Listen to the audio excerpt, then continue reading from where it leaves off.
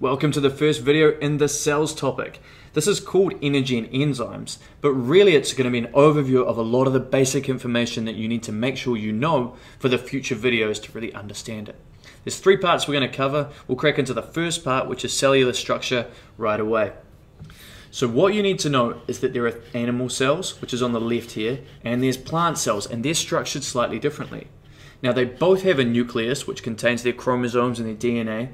They both have a membrane around the cell, and they both have what's called a cytoplasm. So all the stuff basically that isn't a specific feature. So all the filler space in between. But there are also some differences between the two cells. So the first thing to note is the cell wall, a really thick wall which exists around all plant cells. The second thing is that plant cells have things called chloroplasts. To jump ahead of myself a little bit, they make sugar basically so that it feeds the plant. That's photosynthesis, which we'll learn about later. Other things you'll need to know is that there are small organelles, mainly in animal cells, but also a little bit in plant cells, called mitochondria. Now these mitochondria turn sugar, also fats and proteins a little bit, but mainly we're going to focus on turning sugar into energy. Now this energy is called ATP. And you're going to hear this come up a lot, so get familiar with it. And the process of turning sugar into ATP is called respiration, because we need oxygen to do it. That's why it relates to breathing. So these are your major differences between plants and animal cells. Okay, let's get on to part 2 out of 3, which is about ATP and learning really what this is. So ATP stands for adenosine triphosphate. So what it means is you've got an adenosine here, it's one molecule, attached to 3 phosphates, hence the tri. And this is your energy. Now the energy comes from this bond back here. It's a really high energy bond between the second and the third phosphates. You don't really need to understand why, just know that there is. So this electron bond can get broken and a whole lot of energy is released into the cell. And that is how a cell turns a high energy molecule called ATP into actual energy. And once a phosphate is gone from it, the third phosphate, it turns into adenosine diphosphate because you've now only got 2. Plus 1 extra phosphate is floating around in the cell. Now this is what ATP actually looks like. You've got your adenosine over here, this big molecule, and then you've got your 3 phosphate groups. And the term that you need to remember out of all of this is that ATP is the energy currency for cells. It's how energy is stored, and it's specifically stored in this electron bond between the second and third phosphate. Alright, let's get on to the third part, the biggest part, which is enzymes. Now enzymes play a huge role in all of your cells. They speed up the rate of reaction and they provide structure for your cells to make sure they actually hold their shape. Now I'm going to focus on the speeding up the rate of reaction part. Now the proper name for this is a catalyst. They make reactions go faster, and sometimes they make them go much, like thousands or millions of times faster. So for example, you might have product A here. It joins into an enzyme down here. The enzyme helps to break this product apart and sends it away. So breaking a part of A is really helped by the enzyme, which actually does most of the work for it. And enzymes do tons of other useful things throughout your cells. The take-home message that you need to have is that an enzyme makes a reaction happen really fast, and sometimes reactions can't happen at all without the enzyme. So here are the factors that influence the enzyme activity. There are 5. And this is going to come up throughout future videos and is really important for your explanations right the way through, so you've got to pay attention to this part. The first thing is temperature. So if you have a cold temperature, enzymes react slowly. So temperature is just the amount of energy something really has, so when they're going slowly, they don't have much energy, they can't do things quickly. You have a medium temperature, they're going to work at a medium speed. If you have a high temperature, they're going to work at a fast speed. However, there is a catch. Once you get too hot, the whole enzyme unravels and it gets ruined. If you've seen protein synthesis videos, you'll know that an enzyme is just one long strand that's been wrapped up really nicely to make an enzyme.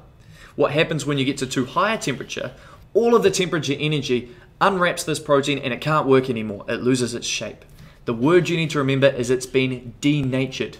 So here's what it looks like. A beautifully wrapped up protein, lovely spirals, getting unwrapped. Doesn't look the same, it doesn't do the same work, it's broken, it's been denatured. The second thing you need to think about is pH. This is how acidic the environment is. So you've got an optimal pH, which is around neutral, around the middle here. And then if you have lots of H+, it makes it really acidic, it's not going to work.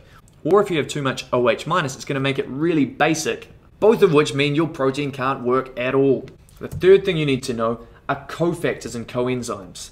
Now these mean the same thing. They're just a small molecule that helps enzyme to perform their functions. Now we know that enzymes are a long strand that gets wrapped up to a lovely shape, but they actually need help to do that. So there are cofactors which actually bring the whole thing together and hold it together, particularly when we've got a lock and key kind of shape here, so they need to fit together perfectly. Cofactors or coenzymes make sure this shape is created perfectly so that they can do the best reaction possible. So here's a visual example. You might have an enzyme over here, and then you'll have a coenzyme or a cofactor. When you join them together, it actually changes the shape of this active site where the lock and key kind of all slots together. Now the substrate, the thing you're trying to react with, can fit in perfectly. Whereas without this coenzyme, the whole shape is different and the substrate couldn't fit in, the enzyme couldn't do its work.